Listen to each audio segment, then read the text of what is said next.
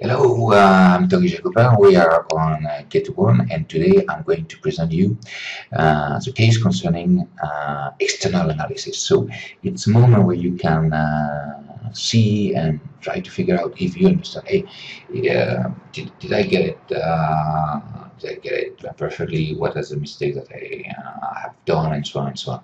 So this is the reason why I recommend to have a look at Renault website. I recommend to have a look on our situation in Brazil. In that sense, I recommend as well you to move back to the tool before trying to solve it and trying to figure out what are the best issues.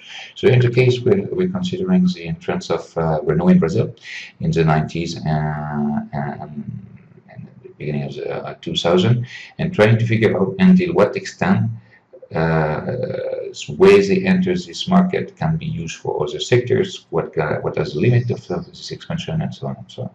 So first of all, just to give you some insight before entering into the case, literally speaking, I would say that it's important to remember that at the moment of 2003, Nissan acquired 44% of Renault acquired 44% of Nissan, and Nissan acquired 15% of Renault. However, something that's to be taken into consideration is that if Nissan is a big player, is a big fish within this alliance, the writing votes are for Renault, and Nissan has no voting rights. Why did we manage to this point? Well, basically because Nissan has lots of difficulties at the financial level, even if it was an excellent engineering company. So when we look at the numbers, and it's true, you've got huge difference. Because just to come back to the point, just come back to the pointer. Here we are. So when you compare, for instance, in terms of if you compare in terms of revenues, Renault's numbers and Nissan, almost half. In terms of net income, you can see same issues. Nevertheless, you can see workforce is the same. So here you can see, here you can understand why there's such a problem. On top of that, what is quite interesting to note is that, and this is quite interesting because when we consider Renault was trying to acquire some of the companies that had lots of cash, but after the failure of the acquisition of Volvo, nobody wanted to work with the French, and well, they were too arrogant and so on, and because nobody wanted to work with them for to acquire any Nissan to say, well, it was or you bankrupt or you go with the French. So it's quite interesting to look at it. On the other hand, just to explain the position of Renault, it's quite interesting to see that at this point they were much more focusing on a Korean company because it's looked impossible for any French company to acquire a Japanese group, or even for an American company. It has been always difficult to acquire such a company from such heavyweight within the Japanese industry. So this is the reason why it was lots of doubt concerning the ability of the French to go for it. And it's very interesting to see that success of Carlos Ghosn as CEO of Nissan first and current CEO of Renault is really impressive in that sense. So you can see that Renault is an insist on that because not everybody knows it. It's a company that includes several brands apart from Nissan, obviously. You've got Romanian company Dacia, a low cost of Renault, and Samsung Motors, the Korean companies that we were referring to later on. So what's up when we are considering this alliance in terms of geographical synergies? What can we say? Well, it works perfectly. Why? Because when you look at it, where is Renault strong and where is Nissan strong? When we look at Renault, it's just moving here. Just to go, it's here in this is Renault, and above all in Latin America. This is Renault. Okay. Say, hey, but it says it's. They mentioned that Nissan is the most bigger in Latin America. Watch out. Nissan is strong in Mexico, and something. So Mexico is integrated when we're talking about the automotive industry within North America. Really important that you pay attention. And on the other end, just going to change color just to be sure that you can get it. We're going to move.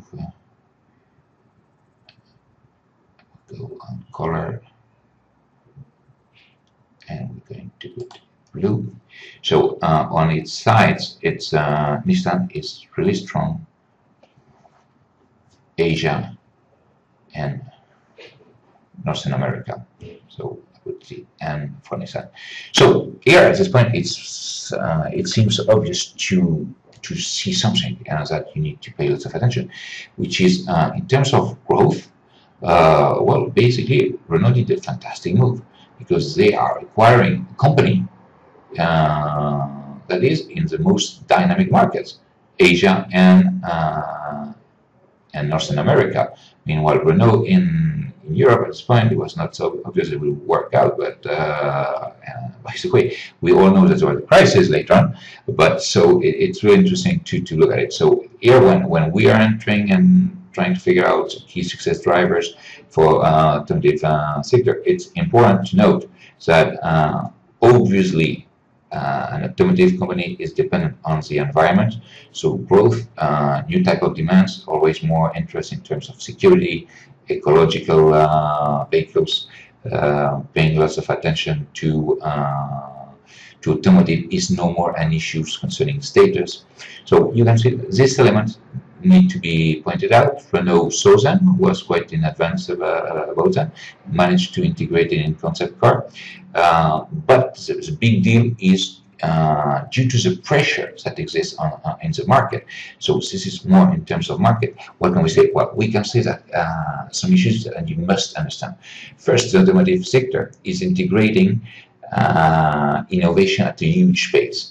Before there was one model every 2-3 years. After we moved one model a year. Now competitors in this sector, they need to be able to involve several models, several per year. And it's even more difficult to get through differentiation when you take into consideration that the number of platforms has been decreasing. So how will you manage to say what type of car is it? So you will see that more models, but less differentiation among the model.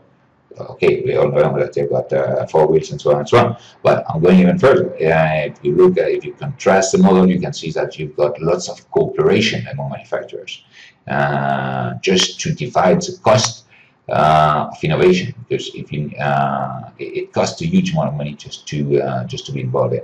Okay, so at this point, it's quite interesting to go and see how it works, and in that sense, you got something that is quite peculiar concerning, let's say, all this market that you're around is a specific situation within the Brazilian market, and we're going to move to this to let you explain what are the key variables to be taken into consideration from this point of view.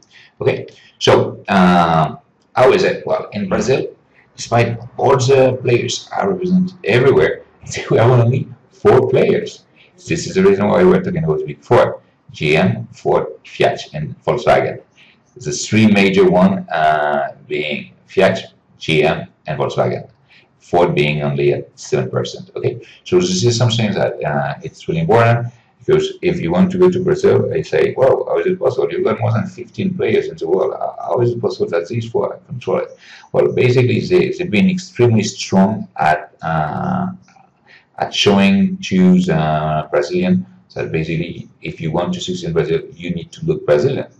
And they're quite chauvinistic, more than French. So, really important, issue 1. Issue 2, this was possible because if you are aware about the productive model that existed in Brazil between 1945 until 1982, we're talking about import substitution. Basically, there was autarky in Latin America and among the other countries in Brazil, and therefore this explains why this companies were protected by the arrival of new competitors. In that sense, what they did is that they felt protected, not so much innovation, not such differentiation, and so it was really really well. What happened? At some point, this has become a problem because the Brazilian government tries to leverage the economy, and after the crisis of 1982, I just remember on this that basically in 1982 Mexico made default, and after Mexico, more than 30 countries made default as well. So and among them Brazil. So at this point, it was really difficult to move on, and lots of synergies were developed between government and car makers just to get out of the crisis. Okay, so it was, let's say, 1980s are a point of inflection, because just before a huge growth in the 70s, and we're talking even about Brazil and America. Okay, so at this point, it's really interesting. As soon as there's the end of the there's a default in Brazil in 1982. So that precludes the end of the dictatorship, movement towards economy, and at some point and this is really interesting to look at it, is that after the restructuration of the economies that took time, but that happened in Brazil, was something that is really important to see, is that through the Câmaras Setoriais, as said in Brazilian, which means the agreement between unions, car makers, and government, they created a new segment, Carros Populares, and this segment was amazingly successful, because just imagine, created in 1990s, and in 1970s, 1987, it represented 70% of the world market share of Brazil. So fantastic. Great discovery, but obviously all competitors were looking around, and if Brazilian automotive market becomes attractive, well, the issue is how can other company move it? So in this case, Renault is looks around and trying to see what's up in Brazil. It's important to see that they are leader in Argentina. The moment where in 1991 was Asuncion Treaty, just the first stages of the regional integration of Mercosur, regional integration agreement between Brazil, Argentina, Paraguay, and Uruguay. And it's when they look at it, they say, "Hey, why don't we try to import cars to Argentina, or to export, depending on which point of view you're considering." So try out from 1983, and they managed to, and despite tariffs, they managed to sell around 15,000 units per year between in 1993, 1994, 1995. So at that point, they say, "Hey, here there's something that we can do," and Argentina opened 4, and so you see, you need to understand and to have a global vision of the sector, and what to say, hey, because it's working pretty well, and start living in Argentina has increased. Orders concerning core have been multiplied by 3 between 1991 and 1984. So it's great. You can see that it worked out. And basically, in Argentina, a country where there was import substitution as well, basically what happened is that they introduced European design with the Clio, Twingo, and Laguna, and it works. So I just want to say, hey, why don't we copy the strategy? But what's the difference here is that if we want to get the grants that are linked with the Carros Populares, we need to put, instead of having the normal engine, we put a smaller engine, and as that way we are candidate for the grants, and it would be cheaper for a Brazilian, and they will be hooked by this proposal. It seems a reasonable option. And in 1996, they decided to open the plant in Curitiba. So Curitiba is, for those who are not really familiar with Brazil, it's in Paraná state. It's in southern Brazil, just near Argentina. So you can see just trying to play on the relationships they've got between let's say between the regional integration synergies. And above all, because that's to be noted that Paraguay and Uruguay are much smaller, so it's all depending on the relationship between Brazil and Argentina. First car built in 1998 in Curitiba, and let's say that it seems a fantastic success story because in 2000 they get already 3% of market share. You know, it's fantastic. Well, it's a success story. It works, but however, as mentioned in the slide, what can we say? Well, difficulties are increasing. Why? And here it's a moment where it's really interesting to go to the right framework. And the right framework at this point is the five forces. Why? Because when you make the position, you shouldn't insist on all the variables. I mean, you can say newcomers 0, rival intense rivalry 4, customer they're kind of constrained by the trap in terms of standard of living. Providers only dependent on existing competitors, and there's no project substitute at this point. So we are completely in, let's say, the framework in which Porter designed its framework, where basically it's about existing marketplace. And then suddenly, when Renault entered, well, big change. Why? Well, simple. Because if you look, you've got plenty of newcomers, and the number and these newcomers say, hey, let's copy Renault positioning. So you can see that here, from a strategic point of view, from a sectorial point of view, well, big issue if we insist on this. Obviously, this will create lots of uncertainties for the Big Four first, and Renault that has entered, because if all the design is copied, well, basically Renault won't get all the dividend it may have. Now, let's assume that Renault is not full, and they were aware that some problem of copying their positioning could exist. In that sense, to say, move fast forward, say, could be fast furious, just to move and trying to get into it, to get a strong market share, benefiting from the fact that in Brazil, the retail network is open, which is a bit a trick, because to a certain extent it's open, but most of the time the existing players, they have some special treatment with the retailer, and this is the reason why even if they put the new cars, they do not necessarily sell it. So keep it in mind, because if it happens to you, if you go to Brazil, really important to know this type of issues. So this is, let's say, sectorial level.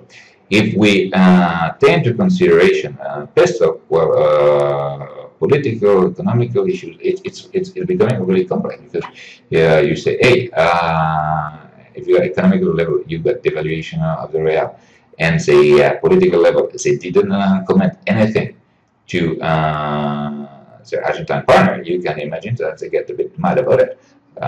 They get mad because they were not respected. Two, they get mad because 1/3 of Argentine export are going to Brazil. So basically, value of export moving down, provoking a small crash, and no surprise at the end, what should happen has happened, because there was devaluation of the peso.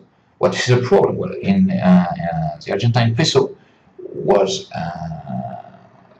and this is a big problem, was pegged to the dollar in the convertibility board, and since 1991, because in Argentina they had a huge inflation from the 1980s, they didn't know what to do to give some legitimacy to their currency, and at this point, well, they don't know what to do. So there has been called corralito, which means that basically, in order to avoid the bank run from all the people that deposit, bank was closed, and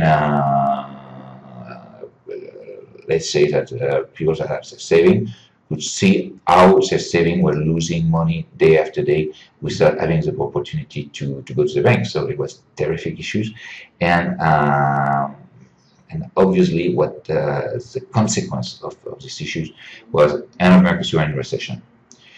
At this point, it's a big deal because you can imagine for Renault it's really complex.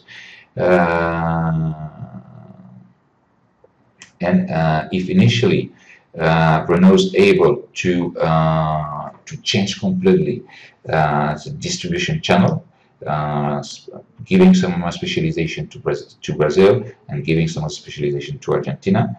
So this was the original framework, and then they moved to another issue where basically everything was manufactured in Brazil and everything was manufactured in Argentina.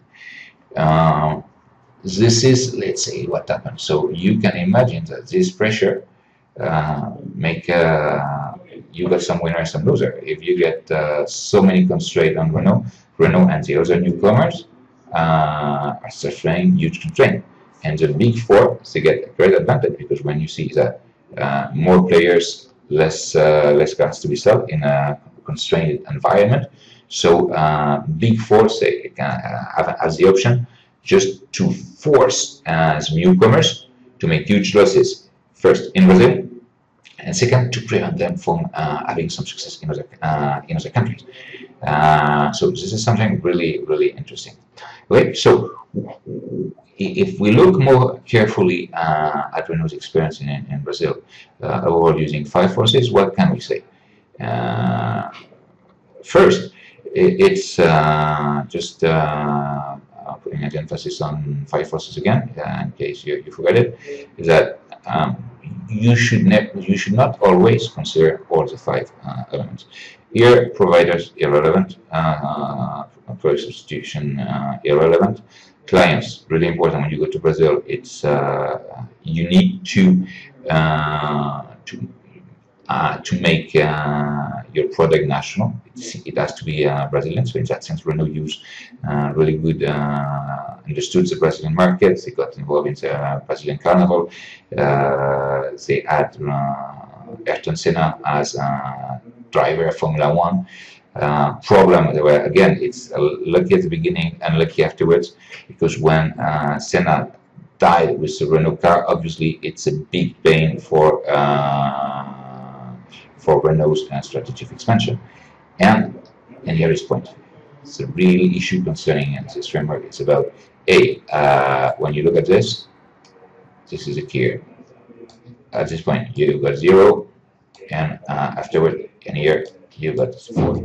So this is the initial situation. When we move to the second case, I'm just going to just maybe to put it here first. This is in. I'm going to write it down. I'm going to write it down. Let's see if it works. Oops. So it's in 19. Oops.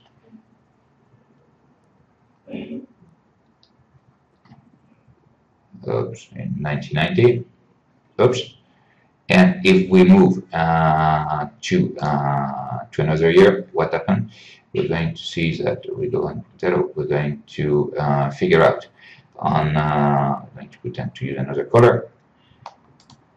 And if we go later on, what happened when we are in 2003? You got new companies. You got Renault that was a moving year. It was existing 4. But you've got 11 newcomers, plus the big 4 that are introducing their European range of products. So you can imagine it's big difficulties for Renault. At this point, what has to be taken into consideration is that Renault was aware it has to go faster, but it's big issues in terms of community resources and capability, resources, because you need to improve a lot their capabilities for Brazil, and by this change, it's completely different. Okay, so if we look again, what can we say? First, you've got the concept that was coined by Arnoldo Ax. Going to write it here. Oops. From the MIT,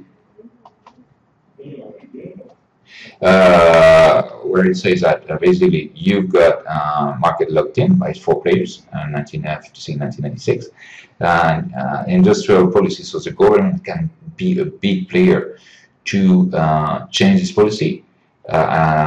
Renault saw the opportunity, get into it, open. The problem is the policy is general, so lots of players get aware about it, and basically it works out.